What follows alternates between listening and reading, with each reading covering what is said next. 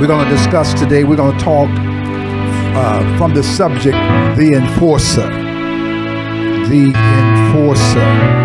Now, those of us who are familiar with superheroes, our superhero for the believer is the Holy Spirit. He is our enforcer. Now, if I had to have a definition for the word enforcer, it's one that enforces. A violent criminal employed by a crime syndicate, hitman, a player as in ice hockey known for rough play and fighting. You didn't know they have hockey players. That's all they hired them for, is to go out there and start something. They're the enforcer. They go out there and fight on the ice. I've seen them slug, boy. They go at it. But that's our enforcer as a believer, the Holy Spirit. I remember Jesus sharing some words with his disciple. I just want to lead right into our message today. Jesus in Luke chapter 10, 19, he says to his disciples, let me turn over there. I love the Bible. I love the Bible. And I know you see some scriptures on the screen, but don't let them steer you away from following, because this is good stuff right here, leading into the message. Luke 10, 19, Jesus talking to his disciples, and he said, "Behold, I give unto you power to tread on serpents and scorpions and over all the power of the enemy, and nothing shall by any means hurt you." Now, we all know that in our own proclivities that we are no match for the devil. No match for the devil in our flesh alone. We're no match for a scorpion or a serpent in our flesh alone. We can drink something deadly and fall dead right where we're standing without the assistance of our enforcer, the Holy Spirit. Now, in Romans chapter 8, and it talks in more detail. Romans 8:26, it says, "Likewise, the Spirit also helpeth our infirmities," helps our weaknesses. "For we know not what we should pray for as we ought, but the Spirit itself maketh intercession for us with groanings which cannot be uttered." I don't know about you, but I go through some things in this life with Christ, and I find myself not knowing how to pray. I find myself not knowing what to pray. I find myself not knowing what to say. Sometimes I find myself not knowing what to do. Thank God for the enforcer, the Holy Spirit, superhero for the believer. In the world, Disney and other I can't think of his name, came up with some ideas for superheroes in the natural. Superheroes like Superman, Spider-Man, the Hulk, Aquaman. You can go down the list. There's so many superheroes that are the Invisible Man. You know, superheroes that was in the natural, but they were fictitious. They weren't real. But even in them not being real, they had a weakness. All of the superheroes, you can go down the list, they all had a weakness. We have an enforcer called the Holy Spirit, the believer. Jesus go down the list and talk to his disciples, and I love how he prepared them for what was to come. If you would read in John chapter 14, 26, Jesus said these words to his disciples. He said, "But the Comforter, the Paraclete, the one who works with you, the one who gives you strength, which is the Holy Ghost, whom the Father will send in my name, he shall teach you all things." That's why many of us don't know nothing, because we're trying to know it in and of ourselves. We're trying to teach ourselves. We try to indoctrinate ourselves. We try to read up on things and think that makes us smart. But the Bible says that much learning makes you weary. Reading many books makes you weary. But when the Holy Ghost is your teacher, he'll bring all things to your remembrance. Whatsoever I have said unto you, peace I leave with you. My peace I give unto you, not as the world giveth I unto you. Let not your heart be troubled, neither let it be afraid. See, Jesus was getting ready to leave his disciples. He's getting ready to take flight. He was getting ready to go back to be with the Father. And in his ascension, he's saying to his disciples, he said, I got to go. But if I don't go, I can't send the Comforter. It's expedient. Let me go over here. Thank you, Holy Ghost. Let's go over here to John 13. John 13. Holy Ghost, I thank you. Ooh, no, 16:13. Thank you, Holy Ghost. 16:13. 16:13. But let me go to 7 if you will. Verse 7 says, nevertheless, I tell you the truth. How many of us want the truth? There was one man on TV, he said, you can't handle the truth. Some of us can't handle the truth out in and of ourselves. We can't handle the truth. I'd rather for you to tell me the truth, but sometimes when you tell me the truth, I can't handle the truth. I want to know the truth, but I can't handle the truth. Are you like that? You want to know the truth, but you can't handle the truth? I want you to tell me the truth. I want you to tell me the truth, but when you tell me the truth, you just broke my heart. But the Holy Ghost, ooh, Jesus told his disciples, nevertheless, I tell you the truth. It is expedient for you that I go away. For if I go not away, the Comforter will not come. The helper, the paraclete, the one who assists you while I'm gone will not come. But if I depart, I will send him unto you. And when he is come, the enforcer. Somebody said the enforcer. Hallelujah. The Holy Ghost is our hit man. The Holy Ghost is the one who handles the enemy on our behalf. The Holy Ghost is the one who fights on our behalf. I know you've been raised to believe that God give his angels charge over us to keep us in all of our ways. That's the truth. It is the truth. They minister to us. They do. But the Holy Ghost is the one who is our enforcer. The Holy Ghost is our superhero. The Holy Ghost is the one who God has placed inside of the believer to help us along the way. Don't you know I would have fainted unless I had the enforcer. I thank God for having the baptism of the Holy Ghost. I thank God for having one who leads me. I don't want to get ahead of myself, but I thank God I have one who charges me, who infuses me and strengthens me. I can't live without him. Paul wrote to the church in the book of Acts, and he said in that 17, I believe, in 29, he says, in him we live, and in him we move, and it's in him we have our being. I don't know about you, but I can't make it without him. I can't make the right decisions without him. The same Paul wrote in Romans chapter 9, the chapter where we all get it all mixed up. But Paul said, when I would do good, evil is always present. But I come to say something to you too. But when I would do bad, evil is not present.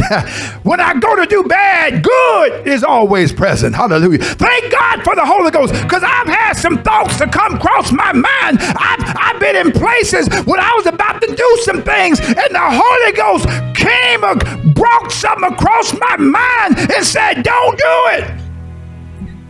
I wish I had me somebody. Have you ever been there? Have you ever been in a place where you was about to do wrong and the Holy Ghost said, don't do it? He's a keeper. He's the one who brings us the truth. He's the one who come to lead us and to guide us. Can we read the scripture to see why the Holy Ghost came? Verse 8 says, and when he is come, he will reprove the world of sin. He will correct the world. That's his job. And of righteousness, hallelujah, right, and of judgment, of sin, because they believe not on me. of righteousness because I go to my Father and you see me no more. You got to have the Holy Ghost. Don't let nobody convince you that you don't need the baptism of the Holy Ghost. As a matter of fact, you can override the Holy Ghost. Just like I said to you earlier, I said now watch this. I said, you can't live right without having the baptism of the Holy Ghost. It's impossible to do the right thing without having the Holy Ghost. I also said to you that all the other superheroes, they had a weakness. Now, you might be surprised to know what I'm about to say right now, but I come to tell you the Holy Ghost have a weakness too, and it's you. I'm the Holy Ghost weakness. When I don't do what he tells me to do, when I don't listen to the Holy Spirit, I become his weakness. I become his kryptonite. I become a problem to the Holy Ghost when he leads me in a direction and I choose to go in the direction I want to go in. That's what I mean. The Holy Ghost cannot work through you unless you give in, unless you yield to him. In Luke chapter 6, Jesus talks to the disciples and he talks about the Pharisees and the Sadducees, and he asked them a question. He said, why call you me Lord, Lord, and you don't do the things I tell you to do? Why call me your daddy and you won't listen to me? Why call me your mama and you won't listen to what I tell you to do? Don't call me kin to you and you want to do your thing. We have the audacity, we have the nerve to say that Jesus is our Savior, and we have the baptism of the Holy Ghost, and we do what we want to do. He is the enforcer for the believer. The Holy Spirit helps to govern our behavior towards sin. Good God Almighty. When I get ready, you know when you're getting ready to do the wrong thing because the Holy Ghost telling you, you are about to do the wrong thing. He'll check you. Show you the Holy Ghost is an enforcer. This young man and I had no communications whatsoever. As a matter of fact, I forgot he was coming. And he came and sung the songs that lines up with the message. How in the world could something like that happen when you're not even in communication with the person, and the Holy Spirit is saying the same thing to him that he's saying to me, that because he wants his people to get a word, to know that the Comforter is real. I remember Andre Crouch would sing a song, "The Comforter has come."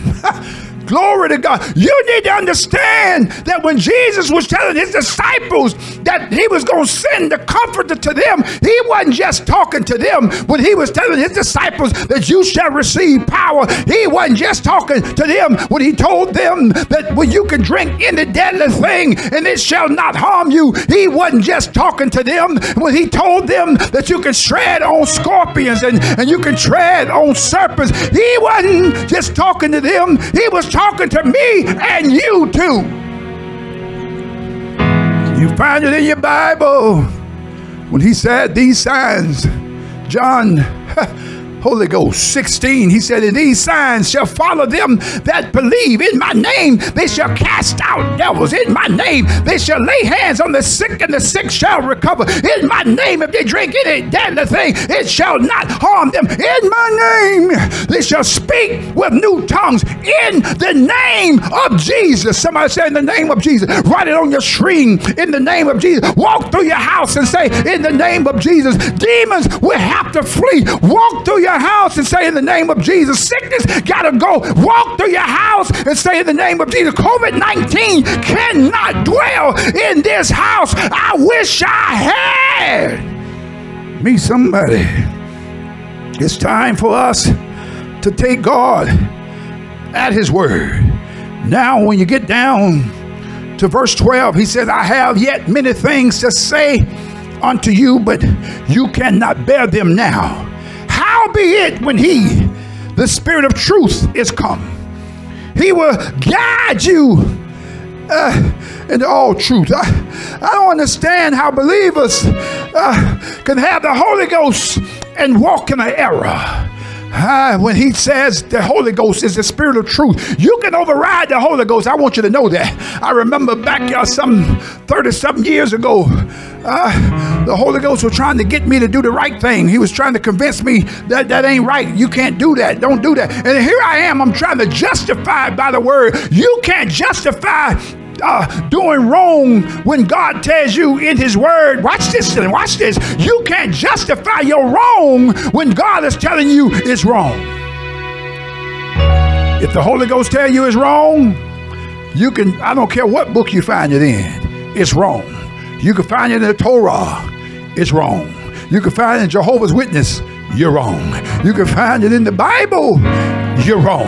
If God says it's wrong, only God can change what he says. I had all the right according to the word to do what I had made up my mind I was going to do. I read it in the Bible. I read it in the scriptures. I read it, and the Holy Ghost said, don't do it. You can override the spirit of truth with the spirit of error. And the spirit of error is what's operating in your emotions. You remember Eve? See, you got to understand, we are emotional beings. See, our flesh operates through the soulless realm. Feelings. Somebody say feelings. I want to feel good when I make this decision. I want to feel right when I make this decision. And I come to tell you, the Holy Ghost will convict you of sin. It costs me today because of that decision I made. I'm still paying for that decision I made 30-odd-some years ago because I overrode the decision that the Holy Ghost was telling me not to do. I'm coming to tell you today, the Holy Ghost is telling you not to do something that's going to cost you for years. You're going to pay for it for years. You're going to make a decision today that's going to cost you the rest of your life. You better listen to the enforcer. You better listen to the Holy Ghost. God didn't allow us to be baptized with his spirit. He didn't allow us to be baptized with the Holy Ghost so we can do what we want to do. What's the purpose of having the Holy Ghost if you're going to guide yourself? Ow! What's the purpose of having the Holy Ghost when you're going to do it your way? What's the purpose of having the Holy Ghost if you're not going to listen to what he's telling you about the word? I know you ain't going to like me today, but I'm going to tell you what the word says. Howbeit, when he, the Spirit of truth, is come, he will guide you into all truth, into all truth, into all truth. For he shall not speak of himself. The Holy Ghost didn't come to talk about him. The Holy Ghost came to talk about Jesus. Oh, he come to glorify him. He come to make Jesus bright in our life. He come that the world might see Jesus in you and not you in you. Let your light so shine before men that they might see your good works and glorify your Father in heaven. I'm tired of living. I want the Holy Ghost to live through me. I'm tired of showing up at the wrong time. I'm tired of saying the wrong thing at the wrong time. I wish I had been somebody. I'm tired of fighting my flesh and my flesh winning. I need to listen to the Holy Ghost. Y'all have the nerve. You have the nerve. You have the nerve to tell that person they changed. You was doing real good for the last 5 years, and now in this 6th year, you done changed. No, I beg to differ with you. I didn't change. You changed. Yeah, you said something to me you didn't say to me 5 years ago, so you changed. And when you change, you cause yourself to see something that you didn't know was inside of me. Matter of fact, I didn't know it was in me until you said what you said. I didn't know this was in me until you did what you did. Let me tell you something. Every action brings about an equal but unequal reaction. You got to be careful how you treat people, because you might see something that you'll be surprised you see. Thank God for the Holy Ghost, the enforcer. Thank God for the enforcer. Howbeit, when he, the Spirit of truth, is come, he will guide you into all truth. For he shall not speak of himself, but whatsoever he shall hear. Whatsoever he shall hear. Now, when we gonna start doing what we hear?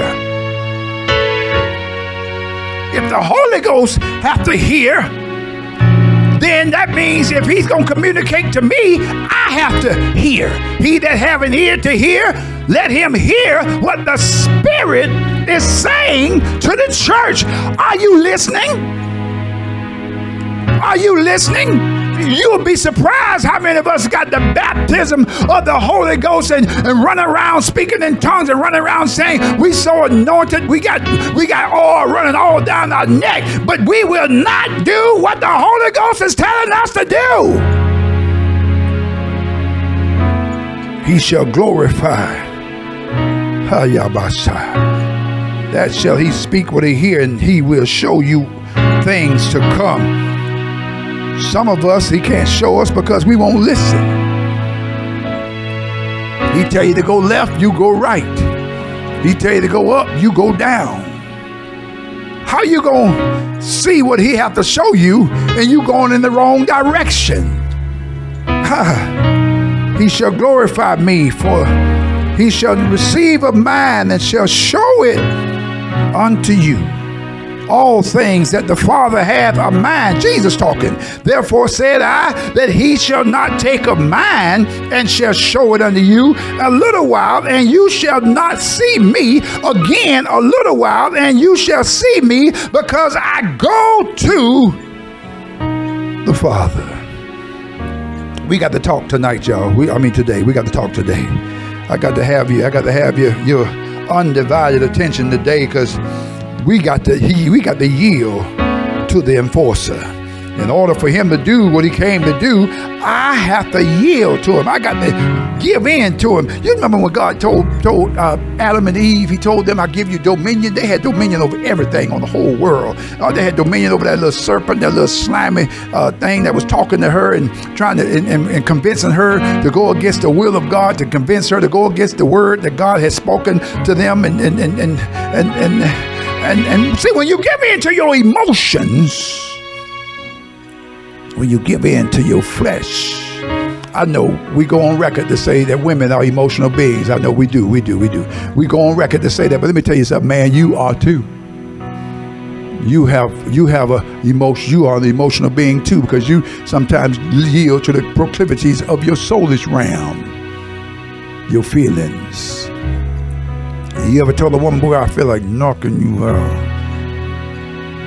That's your feelings. That's your flesh. That's your emotions.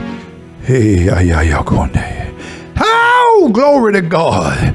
See, when you're yielding to the flesh, to your emotions, watch this, the soulish realm. Remember, Eve bit the fruit and gave it to him. And because of his emotions, he bit of it. And because of his emotions, he tried to hide. Because of his emotions, he tried to cover himself up. Let me tell you something. We yield to the lust of the flesh, the lust of the eyes, and the pride of life. Those are your three things. Those are your three problems right there. Those are your three problems and my three problems. If we overcome those three, we got this thing licked. We got it licked. Let me read something and we're going home. Acts 1:8. But you shall receive power. You shall receive the enforcer. After that, the Holy Ghost, the enforcer, is come upon you. And you shall be witnesses unto me both in Jerusalem and in Judea and in Samaria and unto the uttermost part of the earth. The enforcer. Boy, I feel like reading some more here. I'm trying to behave myself, but it's just so hard to not read some more. I got to read some more. Philippians 4 and 6. Be careful for nothing, but in everything by prayer and supplication with thanksgiving, let your requests be made known unto God. And the peace of God, which passeth all understanding, shall keep your hearts and minds through Christ Jesus. Oh, I got to read Psalms. Thank you, Holy Ghost. Psalm 61. Psalm 61. Oh, we need this. Oh, we need this. I know you'd be saying, I need thee. Oh, I need thee. Well, if you need him, then when he show up, then listen to him. Yeah. Lord, I need an answer. I remember we sang the song, it's me again, Lord, with a prayer that needs an answer. It's me again, Lord, with a problem I cannot solve. All I need to worry you. Here I am, I got something new. And then when he give you the answer, you don't listen. Why pray to God and you won't listen to what he say? Why ask God for the answer, and when you get the answer, you don't listen? You need to read the words that's coming out of my mouth. Why ask God for something and you won't listen to what he's saying? You hear is Paul writing to them, and he's saying to them, be careful for nothing. Don't be anxious for nothing. Don't go on your heart's thinking. Don't go on your emotions, because you will have a heart attack. You'll go into depression. You will lose your mind. That's why he's telling you, you need to go to God. You need to make your request known to God. You need to supplant. You need to supplicate to God. You need to tell God what's going on and listen to the answer that God's going to give you, and stop going on your own thoughts. Take no thought. Take no thought. Take no thought for tomorrow. Many of us have already got tomorrow planned out. Child, he ain't going to be in my life tomorrow. Child, she ain't gonna be in my life tomorrow. Oh, matter of fact, hold up, wait a minute. Oh, this is the time of the year people just start looking for girlfriend and boyfriends because they want gifts. Yeah. This is the time, and the Lord telling you, no, this is the time you need to be by yourself. And you still looking. I wish I had somebody. The Lord tell you, say you need to be by yourself. You need to be secluded. I need you to spend some time with me, and you be so busy doing what you want to do. Lord, I'm listening to you today. I'm listening to you today. You're talking to me too. I hear you. But your mind, your emotions don't want to yield. Your emotions, your feelings don't want to yield. Oh, let's read this and we're going home. Psalm 61. Hear my cry. Hear me, Lord. Hear my prayer. You know what we say? Hear my prayer, Lord. Oh God, attend unto my prayer. Listen to what I'm saying, Lord. From the end of the earth will I cry unto thee, when my heart is overwhelmed. Lead me to the rock that's higher than I. Good God Almighty. Well, we want to go to the rock. We want to go to the one that's above us, but when we get there, we don't want to listen. For thou hast been a shelter for me, and a strong tower from the enemy. I will abide in thy tabernacle forever. I will trust in the covert of thy wings. Selah. For thou, O God, hast heard my plea. Oh, Holy Ghost. See, let me tell you something. The reason why we need the enforcer is because we're quick to yield to how we feel. Because we think how we feel is going to make us feel better than the Holy Ghost. Lord, have mercy. Woo! Let me tell you something. The Holy Ghost and God and Jesus will tell you to do something and you won't feel good about it. Now, don't think that God going to tell you everything he tells you, you're going to feel good about that decision. You are not going to feel good about everything the Lord tell you to do. There's some things the Lord will tell you to do you will feel miserable about doing it. But after a while, I said, after a while, weeping may endure for a night, but joy comes in the morning. He who sows in tears shall reap in joy. I got to read a little bit further and we're going home. For thou, O God, hast heard my vows. Thou hast given me the heritage of those that fear thy name. Thou wilt prolong the king's life, my life, his life, her life, and his years as many generations. He shall abide before God forever. Oh, prepare mercy and truth, which may preserve me.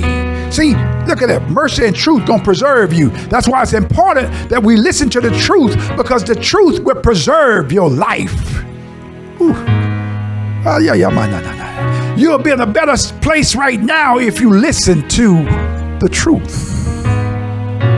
If you yield to what God is saying to you, it'll preserve you. I'm back done. Thou wilt prolong the king's life and his years as many years, many generations. He shall abide before God forever. Oh, prepare mercy and truth, which may preserve him. So will I sing praise unto thy name forever, that I may daily perform your vows. We got to do what God says to. We got to yield to the enforcer, the Holy Spirit. Holy Spirit. Holy Spirit. Holy Spirit, I yield to you today. Holy Spirit, I yield to you today. Holy Spirit, you are the enforcer of my life. Holy Spirit, I yield to you. I give over to you, Holy Spirit. Sweet Holy Spirit, I yield to you, Holy Spirit. We give glory to you, Lord. We thank you today for the enforcer. Thank you for the comforter. Thank you for the Holy Spirit. Thank you for the paraclete. I yield myself to you today. I yield myself to you today, November the 21st, 2020. I yield myself to you right now, 3:55. I yield myself to you, Holy Spirit. I give over to you, Holy Spirit. I yield over to you.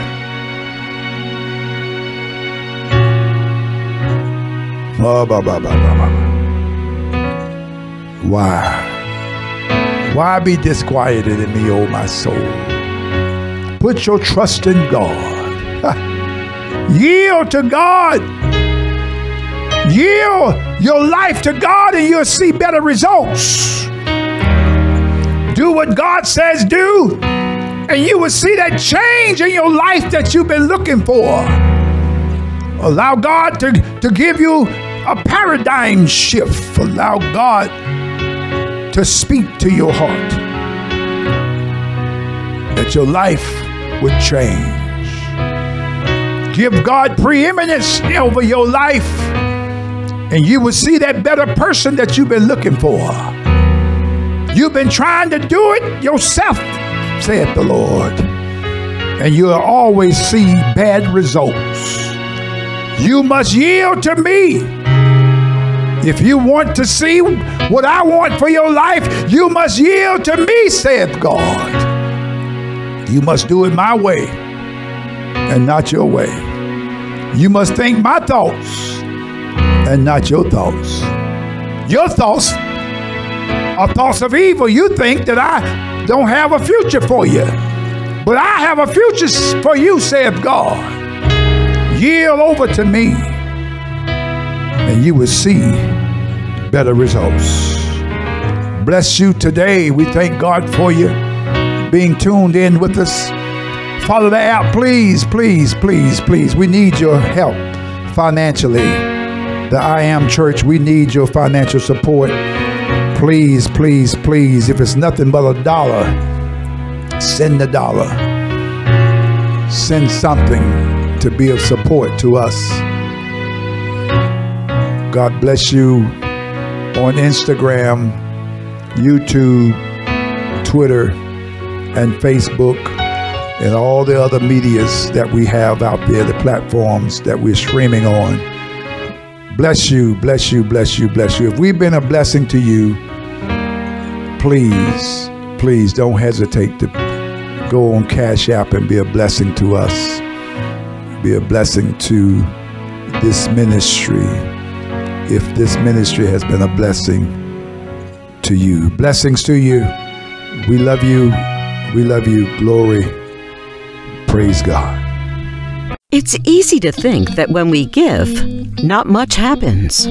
That's because we tend to think of it as a single transaction. We give, they get. The end. But what if there is more to the story? What if God is doing more than we know with our gift? Good news. He is. When we give, we are doing more than we know, because God does more than we could imagine in 3 key ways. God works through us. We become a pipeline through which His blessings flow. Instead of holding tightly to what He has given us, we must let it overflow into the needy world around us, allowing God's glory to shine. God works with us. We become partners in His mission to renew and restore all things to Himself. Through our prayers, presence, gifts, service, and witness, we join in the gracious work He has already begun. We become co-creators, shaping His world for good. God works in us. We become participants in His work of grace within our own hearts. Our giving helps transform us, even as we bless others. And as we align our treasure with what He treasures, we reveal the work He is doing in our hearts to make us more like Jesus. What happens when we give? More than we could ever imagine. Give generously and discover what God can do because of you.